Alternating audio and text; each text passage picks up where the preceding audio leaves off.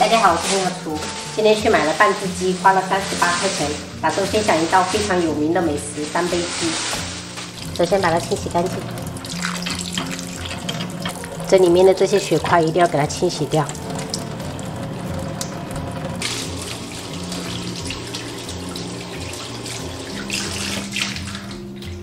洗好过后，先把脖子切掉。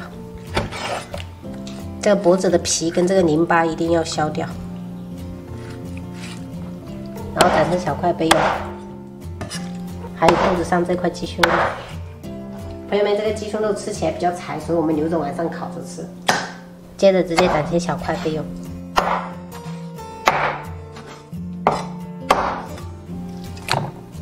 准备一些老姜切片，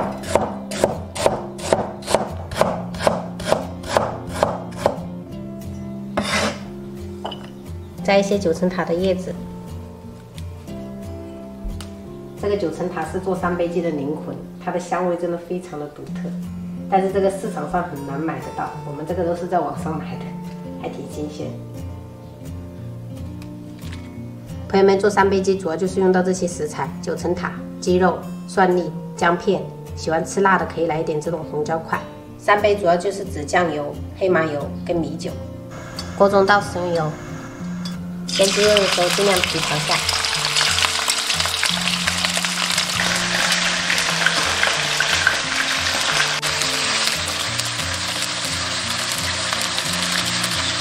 朋友们，全程一定要中火煎，把这个鸡肉的表面煎成那种焦黄色，一面煎至金黄，可以翻面。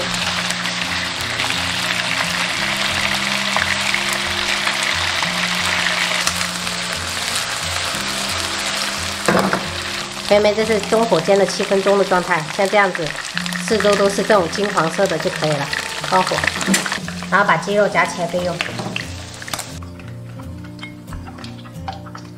砂锅里面倒50克黑麻油，油热过后下入蒜粒、姜片炒香。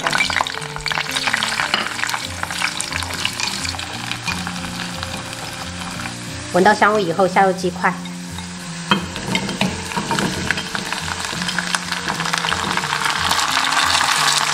加入红椒块，牛肉50克酱油，80克米酒。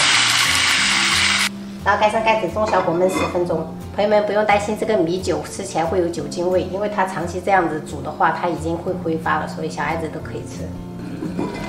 5分钟过后，加入1勺白糖，中和一下口感，然后稍微用筷子翻动一下。这样做的3杯鸡真的是连姜都非常的好吃。然后继续盖上盖子焖5分钟，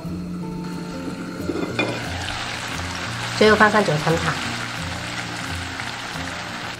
然后盖上盖子，关火的状态，给它焖个30秒就可以了，让这个砂锅的余温把这个9层塔的香味给它激发出来。这道3杯鸡之前跟我老公去饭店吃的时候，还没有这么大份，就要98块钱1份。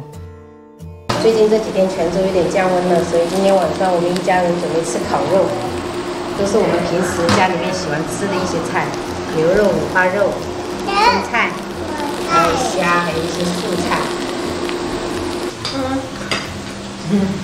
真棒！对对对，折起来。老大已经包好。妈妈，为什么这个土豆要用汤啊？这个土豆要用水啊，不然它会氧化变黑，不好看，知道吧？哦，然后我是老大，我是老大伯咯。大伯。啊，厉害。对。对对。 鸡蛋烤的是超好吃。鸡蛋，你们讲。妈妈，我想我才可以自己刷油啊。太危险了。那我长大了可以吗？长大了可以。这个危险的事情就交给爸爸，爸爸很勇敢的，是不是？这个口蘑可以吃。口蘑。玉米吃啥呢？玉米好吃。玉米。 谢谢妈妈。妈妈，我直接吃菜吧。你直接吃菜啊？肉还没好呢。那不要浪费啊。啊。等肉好了再包肉吃呗。光吃菜多可怜啊！不可怜啊，这种菜多营养啊，不能消食啊。好吧，好吧。都熟了吧？熟了。爸，虾熟了，妹妹虾。二弟虾。虾哥。妈这边虾好了。你的，小爸呀，咱们看。你都是先把肉吃完，然后最后一口吃菜的吗？不对，我先把第一口先把肉给吃了，然后第二口先把这个菜的树叶给吃了，然后再把菜的这个梗给吃了，所以这个梗是很脆的。